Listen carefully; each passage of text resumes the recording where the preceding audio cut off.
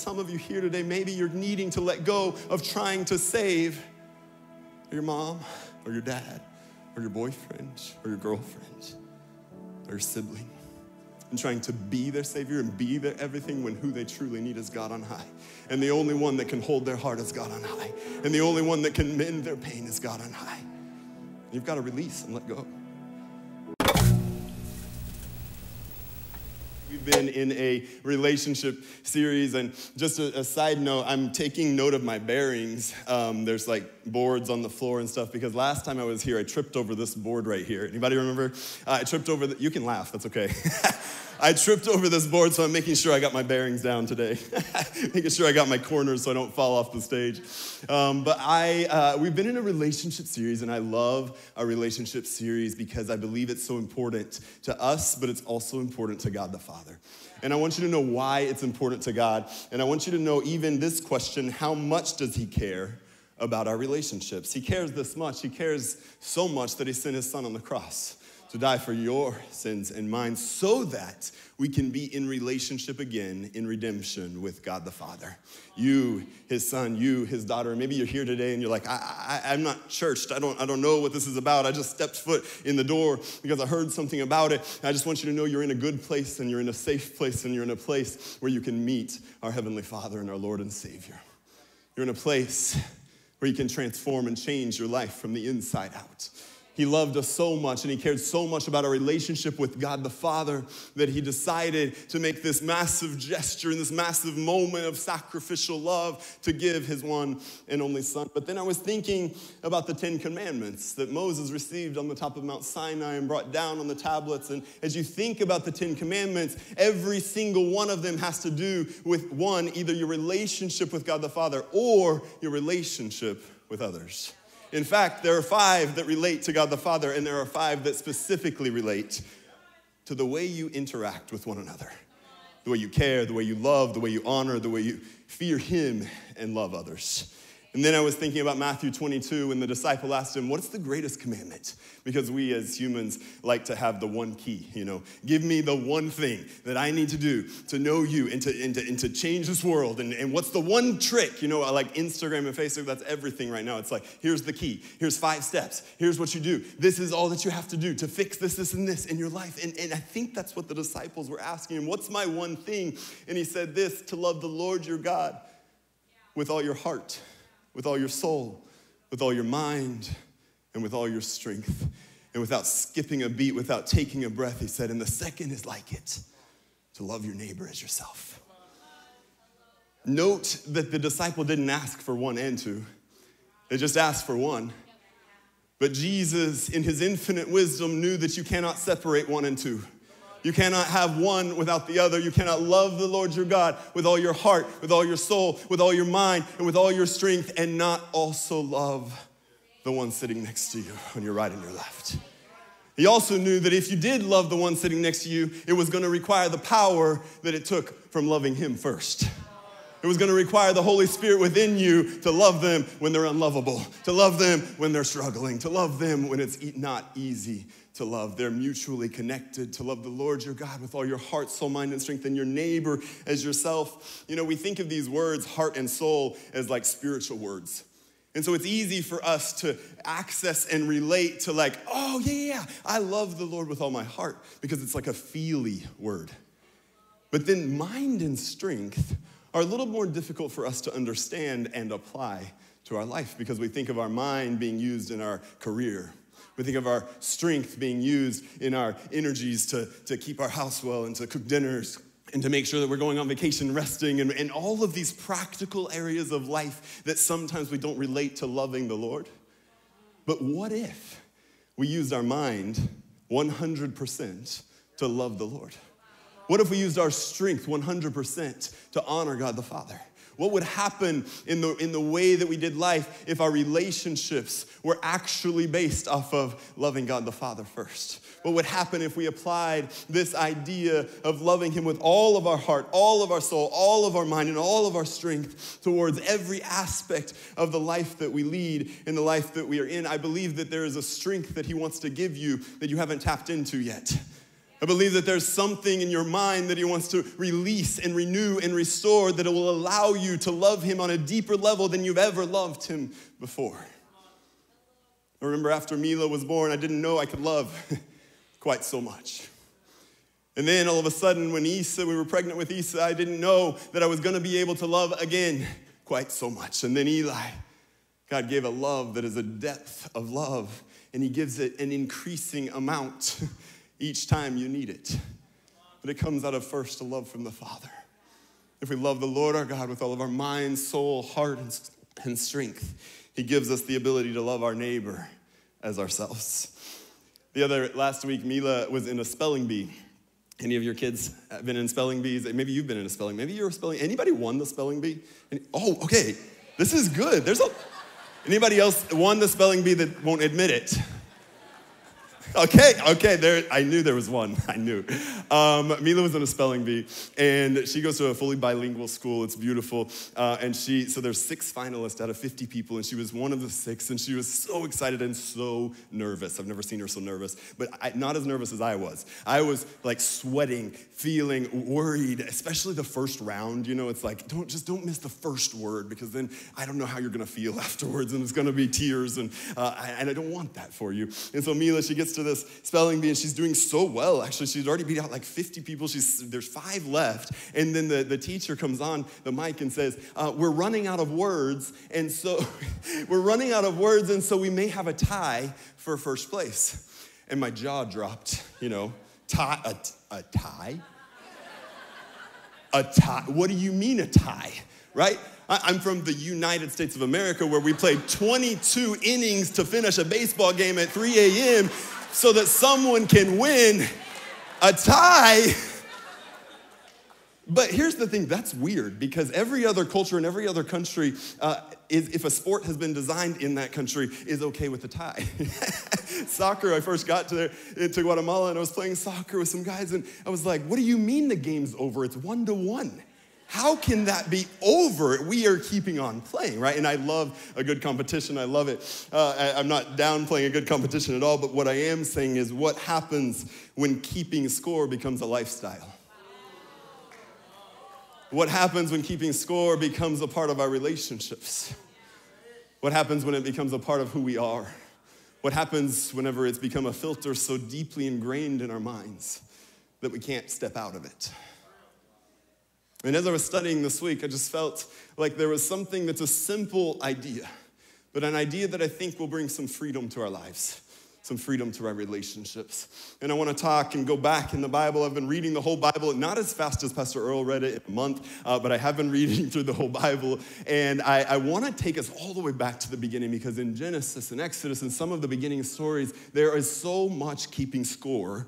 And honestly, the New Testament too, there's so much keeping score in relationships that I want to break it down for us. Adam and Eve were in this most beautiful, in chapters 1 and 2, they're in this beautiful garden, a full utopia, and their marriage is so unified and beautiful, and no shame and no masks, and it's just this perfect thing until chapter 3. It's like one chapter after creation. And then chapter 3, something shifted, and they began to keep score. And after Eve ate of the apple, and the enemy, Satan, the serpent, was convincing her that, hey, if you eat of the apple, then you're going to know all the things that God knows. And so she's elevating self to be equal with God. And as she does that, then she gives to Adam. And then Adam, so funny. He looks to God and he's like, but the woman you gave me made me do it. He's keeping score. He's blaming. He's throwing her under the bus. Just 2 seconds ago, they had this beautiful marriage, and all of a sudden, he's like, she did it. She made me do it, but then guess what? That scorekeeping went into the next generation too, and Cain and Abel. Scorekeeping between brothers and scorekeeping and competition and comparison led to hate and anger and destruction, and immediately we have something that shifts the dynamic of our world in chapter 3. And we're going to pick up today just one chapter later in chapter 4, and the title of today's message is, Am I my brother's keeper? Am I my brother's keeper? Verse 1 says this, Adam made love to his wife Eve, and she became pregnant and gave birth to Cain. She said, with the help of the Lord, I have brought forth a man. Later, she gave birth to his brother Abel. Now, Abel kept flocks and Cain worked the soil. In the course of time, Cain brought some of the fruits of the soil as an offering to the Lord. And Abel also brought an offering, fat portions from some of the firstborn of his flock. The Lord looked with favor on Abel and his offering, but on Cain and his offering, he did not look with favor. So Cain was very angry, and his face was downcast. Then the Lord said to Cain, why are you angry? Why is your face downcast? If you do what is right, will you not be accepted? But if you do not do what is right, sin is crouching at your door. It desires to have you, but you must rule over it. Now Cain said to his brother Abel, let's go out to the field. While they were in the field, Cain attacked his brother Abel and killed him. Then the Lord said to Cain, where is your brother Abel? And he responded, I don't know. Am I my brother's keeper? Am I my brother's keeper? I see it starting with Cain with a shake of the fist towards heaven. Anger, frustration at God. Why is he blessed and I'm not? Why is he chosen and I'm not? Why is he accepted and I'm not? Why is he receiving all of this? Why did they get the promotion and I didn't? The fist shaking towards heaven in the physical sense. Maybe you haven't landed at that place, but in the heart, you have landed at that place towards God on high. In the mind, you haven't reached that place, but in your soul, the love for the Lord and the hardening of the heart has already begun a process of reaction to end up at the same place. And I believe that God wants to speak to us today about this idea because maybe he was plowing the field with cynicism. And cynicism didn't feel so bad, but then it began to grow. Maybe he was plowing the field with sarcasm. And it didn't feel so bad when it was just sarcasm, but then it was growing as he didn't realize. Maybe he was sweating and laboring and toiling with vengeance in his heart, with keeping score in his mind. I can imagine somewhere in all the questioning, he lost the fear of the Lord and the honor for God on high. He lost the realization for who he was living for and the way he was carrying. A hardened heart towards God will distance us from our brother. And a hardened heart towards our brother will distance us from God. They're mutual. They're together. They're inseparable. Again, we see the connection of our relationship with God. Matthew 5:23 says, therefore, if you're offering your gift at the altar and there remember that your brother or sister has something against you, leave your gift there in front of the altar first and go and be reconciled to them. Then come and offer your gift. God is saying in this moment, I don't want your gift if you hate your brother. I don't want this yet. I want you. I want to be in relationship with you. I care for you, but you've got to honor your brother first. This week, literally last night, as I was studying, I was reviewing this verse, and as I got to this verse, I felt the Lord so strongly, but so gently as well, lead me to repentance. I felt like he said, if you're going to teach this, you have to forgive the hurts that have been deeply rooted in your heart for far too long. If you're going to teach this, you've got to deal with some of these things first. And there were 3 things that he brought to my mind. And maybe for some of us, there's some things and some people's faces he needs to bring to your mind right now with some forgiveness in your heart so that you can then bridge the gap to your relationship with God the Father. Because you've been feeling a little hardened. You've been feeling a little stale, hardened heart, and you don't feel like you know exactly why your relationship with the Lord isn't moving like you want it to, but he's asking you to bring some forgiveness and healing and honor back into your life for others. So then your relationship with him can be so uniquely designed and perfectly put together. So for me, it was a moment about 10 years ago whenever someone I loved and respected and honored said some deeply hurtful words about my career path and my success. And I had to forgive. The second one was this. It was about when we were getting ready to move from Dallas to Guatemala and quit our jobs of engineering and nursing, and we were taking a leap of faith and had some hard conversations about some questioning of, will this really work? Will it work to have a church that's also bilingual, that has Spanish and English, that has people that are from all over and Guatemalans, and you're reaching them together as one beautiful picture of heaven, and I believed that it would work, and God showed them that it would work. But some of those words I had to get healing from. And finally, an incredibly difficult situation that I had to get healing from someone that I loved and respected, but that had questioned and really just been hurt and offended towards me as their leader. And I had to get healing. And last night, as I sat on the floor of my room crying, I asked the Lord to heal me. But the way he healed me from these was by forgiveness of them. It's hard to love your brother when you still haven't forgiven your brother. It's hard to build this relationship God is calling you to with him whenever your relationships with others are still broken. So I'm asking us today, who is it that we've got to forgive? Because forgiveness is the beginnings of honor. Honor starts with forgiveness. Honor starts with forgiveness. If you want to bring your best to God, first, you must learn to honor your brother. But honor starts with forgiveness. Honor starts with healing. Honor starts with care. Let's talk for a minute about the offering that he brought, because this is interesting. They brought two different offerings. One brought fruit of the land, some fruit of the land, it says, and the other brought fat portions from the firstborn of the calves. And I was thinking about this, and it's funny because these days we don't have offerings at the altar necessarily, not in this culture at least, and we don't have that kind of to relate to. But what I want you to understand is Romans 12:1 says, therefore I urge you, brothers and sisters, in view of God's mercy, to offer your bodies as living sacrifices, holy and pleasing to God. This is your true and proper worship. Your life is the offering. What you do is the offering. But hear this so clearly. I'm not talking about an offering to gain salvation, because salvation is a gift from heaven, and it is given by grace and not by works, and it is given by faith alone, and it is saying, God, I, in response to the salvation you have given, saying, I want to build my life as an offering to you. It's a difference. You're not trying to gain salvation. You're trying to respond to salvation as you give your life as an offering for him. So what type of life are we giving? Are we giving of the first fruits or of our leftovers? Because I know when I tell our kids we're having leftovers for dinner, they all run to the other room and grab a snack on their way. The afterthought or the intentional? Are we living the sacrificial or are we living the easy? Are we living the best or the easy to find, easily accessible? Are we living the quickest way? Are we living the cultivated way? Because that one requires some pain. The other day, Whitney, she is the queen of ambiance. She loves ambiance in our home, and it's rainy season in Guatemala right now. And so the weather is like 65 degrees and rainy every afternoon. It's my favorite season of the year. It's much different than the balmy 122 degrees that you're here in Dallas. I love Dallas, but I ran out the airport and I was like, never mind. I'm headed back to rainy season.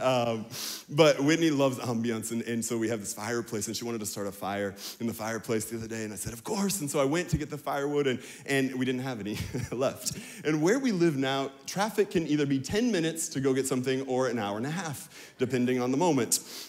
Well, this moment was an hour and a half moment. And so I was working through it in my brain is, I want to love you, baby. I want to prepare the ambiance, but this is like it's raining outside and it's like an hour and a half. So I got creative. And I found this little place that was like just down the road that's a tortilla shop. And their homemade tortillas are the best tortillas you've ever had. And so I went and I'd never met the lady before, but I went and I said, hey, would you happen to have some firewood you could sell me? And the lady looked at me and she was like, we sell tortillas. And I was like, I know there's firewood close. And so she was like, por supuesto, un momento. And she grabbed her son and her daughter and she sent them on their way, and I think I was supposed to follow, and so I followed. And we went up this hill and a little around the corner and behind this house, and there was firewood for sale.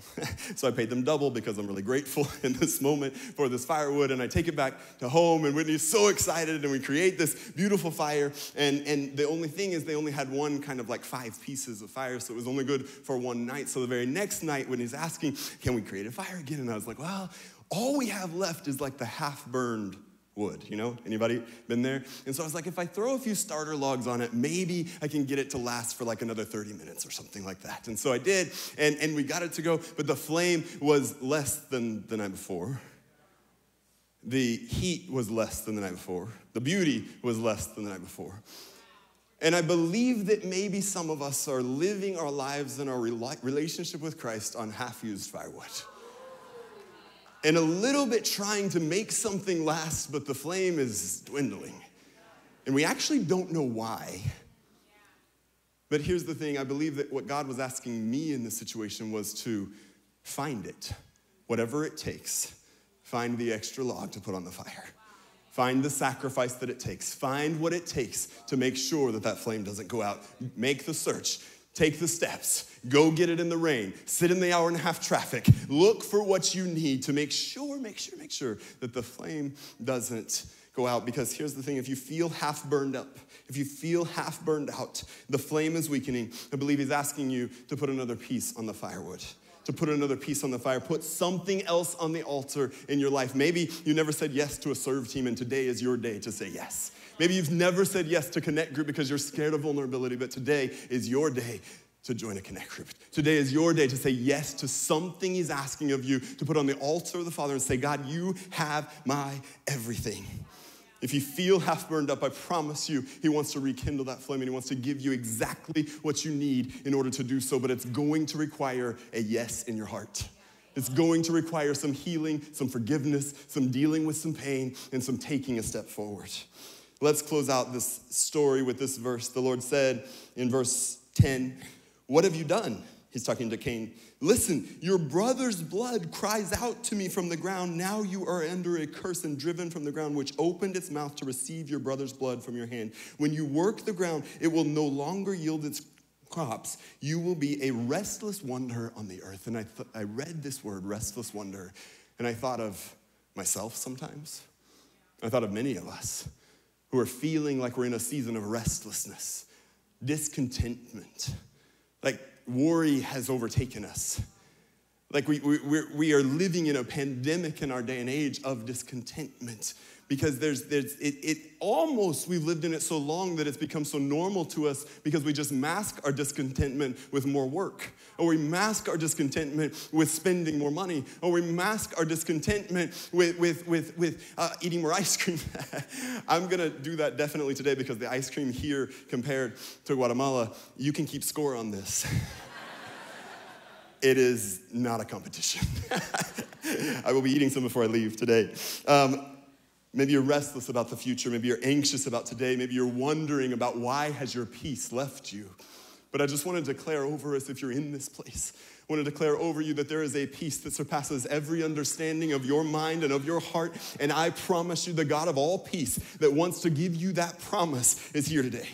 And his presence is here today, and his presence is very active and moving in this house. And I believe that he wants to release a wave of peace over this church body, a wave of contentment, understanding that we only find our hope and our calling and all that he's asked us to, not in comparison and keeping score and in competition, but in God the Father and in our identity in him.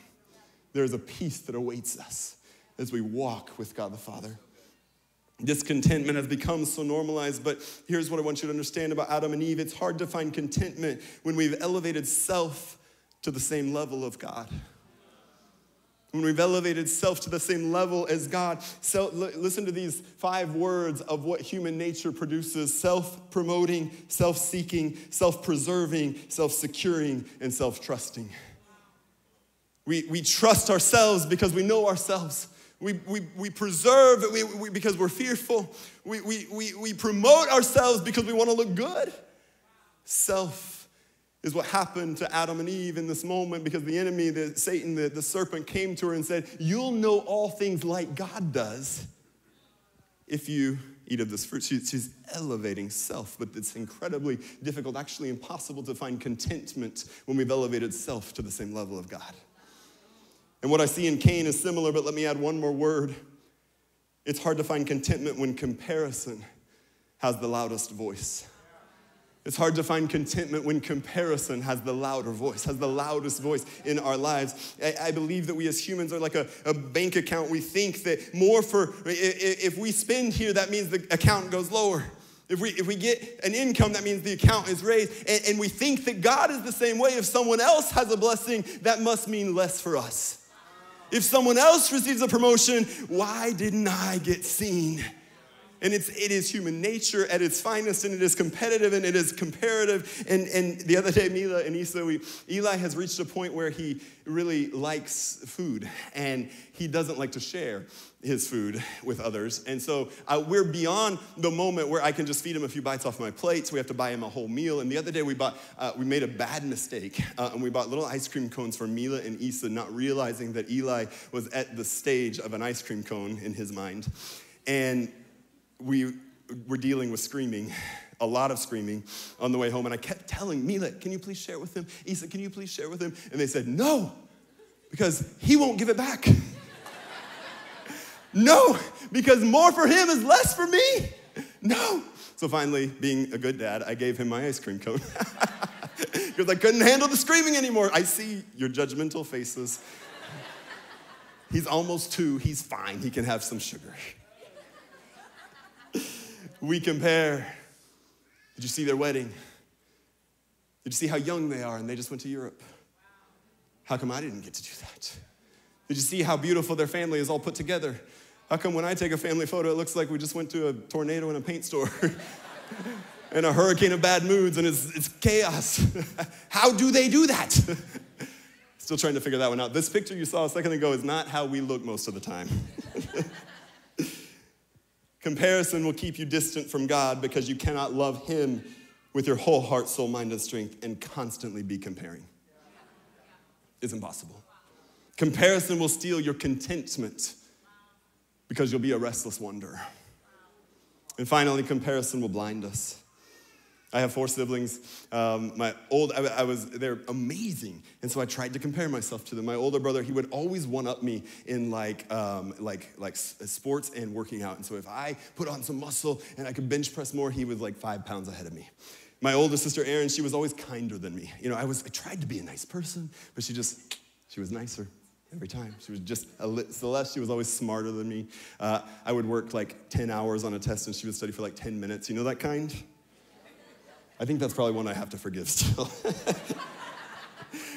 And then Joanna, she was just always the one that my younger sister, that everybody liked. And I tried to let people like me, but they just liked her more always. And I spent so much of my time, these are jokes, but I spent so much of my time trying to be and live like someone else's pathway and calling that I forgot to ask God, what about what you want me to do? Comparison and competitiveness will blind us to the fullness of what God has for us and to the direction that he's asked us to. The problem with comparison is this: if you win, it turns to pride. If you lose, it turns to shame. If you win, it turns to pride, and if you lose, it turns to shame. And I just believe that God's asking us in a moment to understand that though it's a simple term, and we've heard it a million times, and we can kind of laugh it off, I believe that it's affecting our relationships, not just with God the Father, but with our people around us. Let me close with this idea, the phrase, where is your brother Abel? The title is, am I my brother's keeper? And I believe sometimes when we hear that phrase, we think, am I my brother's savior? Am I my brother's keeper and am I my brother's savior are 2 very different phrases. And the answer to am I my brother's savior is absolutely not. There is one Savior, there is one God, there is one King and one Lord. He is the Alpha and the Omega. He is the beginning and the end. He is the first and the last. He was before, he is now, and he will be after all is gone. He is your Jehovah Rapha. He is your provider. He is your Savior, and no one else can take the place on his throne. So we get confused with, am I my brother's savior? And some of you here today, maybe you're needing to let go of trying to save your mom or your dad or your boyfriend or your girlfriend or your sibling, and trying to be their savior and be their everything when who they truly need is God on high. And the only one that can hold their heart is God on high. And the only one that can mend their pain is God on high. You've got to release and let go. But on the other hand, some of us need to hear this idea, or am I my brother's keeper? And I believe in this moment that as he's asking us, where is Abel? He's asking Cain, where is Abel? I believe he's putting a mandate on the life of Cain. He's calling attention and calling to account the life of Cain, saying, where's your brother? Have you seen him lately? How's he doing? How's his heart? What's he up to these days? Some of us need to hear that he is explaining an expectation of the way he designed for brothers to live and love and care for one another. Not just brothers that are biological, but brothers in Christ, brothers and sisters in Christ, brothers in your connect group and sisters in your connect group, moms and dads, sisters and aunts and uncles and cousins. He is calling us to understand what it looks like to walk alongside, to keep and to care for, to love. We say we love people. It is a part of our 12 stones. It is who we are. Are we caring and keeping our brother and sister in Christ Jesus? I believe that he is, with this question, declaring a demand and an expectation on his created beings, you and I. He is explaining with minimal words his design.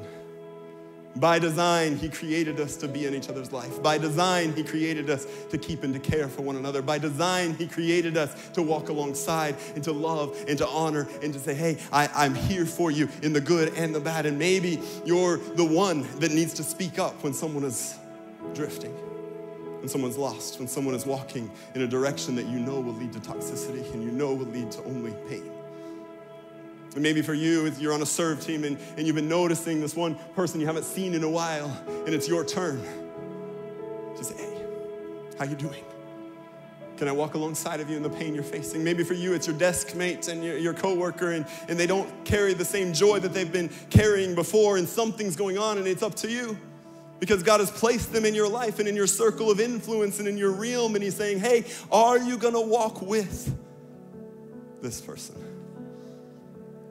Maybe for you, you're the only one that's built trust with her, to walk alongside of her whenever everyone else is celebrating the engagement, and you need to walk alongside and ask the tough questions, and walk alongside and show some red flags and have a tough conversation and be loving, but be honest and care for her in the season of life. It's easier to celebrate. It's a lot harder to walk alongside in difficulty and pain. Can we be a church that cares for, walks alongside, and loves the people in our life? Can we be a church that shifts our focus from us to them? Instead of here I am, all of a sudden, can we shift, church family, to say, there you are, I see you, I know where you're at, I know what's going on in your life, I know you because I care for you, because I'm with you in connect group, and I'm with you in community, and you're not just slipping in and slipping out, but you're here with me, and I want to make sure that I'm caring, honoring, and keeping you. Can we walk alongside people? Because I believe that if God can heal some brokenness in our heart, we need to understand where hate has developed. We need to declare that the love will take place over hate. Where anger is beginning, I declare over this church family that contentment and peace will land and will rest. Where envy is settling in our hearts, I declare unity in this church body. I declare that we will walk alongside. And when he asks us, where is that person? We'll come alongside and say, hey, God, let me help them. Let me walk with them. If you don't mind, just bow your heads and close your eyes. Believe that God wants to bring some redemption in our relationships today, whether that relationship has been broken for quite some time, or maybe it's something new and fresh in your heart. He's a healing God. He's a saving God. He's a loving God. His motives are pure for you. His design is beautiful for you. And maybe you're here today and you don't know Christ Jesus as your Lord and Savior. You've never asked him to be the Lord of your life. You've never given him access, really, to guide and direct your life. But today, in this moment, the most important decision you can make, you want to say yes to the Father. We're going to do that in just a moment. You can repeat this prayer after me, but I also want to ask if there's anyone here today that you've asked Jesus to be the Lord of your life, but you've been headed in your own direction for far too long, and you need to rededicate your life to God the Father today. A rededication of life, a rededication of surrender, and saying, God, yes again to you, and to your ways, not my ways, more of you and less of me. If you want to ask the Lord into your heart, or in salvation, or in rededication today, I want to ask you to do something simple but something bold, and on the count of 3, just shoot your hand up towards heaven. 1, 2, 3. Just a moment between you and the Father. Amen. Thank you, Jesus, for every heart, for every hand, for every soul represented, every mind. Thank you, Jesus, for surrender. Wait just one more moment. Saying yes to the Father. Thank you, Jesus. Every person under the sound of my voice, please just place your hand over your heart. Repeat this prayer after me. Dear Jesus, I admit that I have made mistakes. God, I ask that you forgive me of all of my sins. God, I give you my heart and I give you my life. Father, please give me the power to live for you each and every day.